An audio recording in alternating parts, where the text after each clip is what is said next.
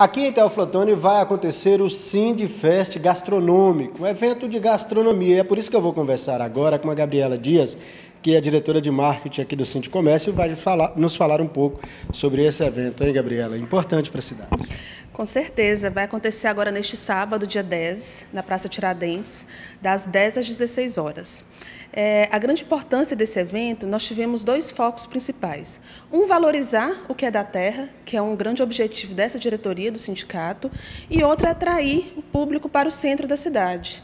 Eu, que sou lojista ali do grande centro, a gente tem percebido, principalmente com a crise, que as pessoas estão cada vez menos circulando na rua e, com isso, há uma queda nas vendas. O objetivo de fazer um evento na praça, numa véspera de uma data comemorativa, é justamente esse: atrair mais gente para o centro e fazer com que circulando mais gente, circula mais dinheiro e a gente fomenta a economia. Que tipo de comida o público terá na Praça Tiradentes? Olha, vão ser 12 barracas. Dessas 12 barracas, nós procuramos diversificar ao máximo. Então, vai ter pizza, vai ter hambúrguer gourmet, churrasquinho, vai ter nosso tradicional pão de queijo, vai ter um lombinho com farofa, comida árabe, comida alemã, a sociedade alemã, inclusive, vai estar lá.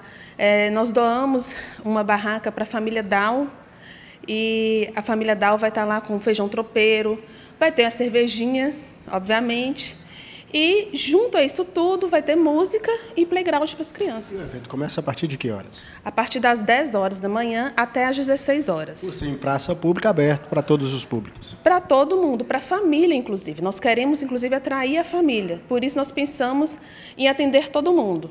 Então, nós vamos ter um playground. Quem quiser ir lá com os filhos, as crianças vão poder brincar. São aqueles brinquedos do trenzinho, vão estar lá. E nós vamos ter música ao vivo. Então, se quiser ir com a família, sentar lá, almoçar ali, já é uma ótima oportunidade. Então, a gente espera todo mundo nesse sábado para um momento de lazer, descontração. Também é uma maneira do Sindcomércio valorizar ainda mais a gastronomia dessa região, que é riquíssima. Justamente. Como eu disse anteriormente, a gente zela por valorizar o que é daqui da terra. Então, nós estamos trazendo isso para cada edição valorizar ainda mais, chamar a atenção. É um objetivo nosso até depois, futuramente, quem sabe, fazer um concurso gastronômico ali, transformar esse evento cada vez maior.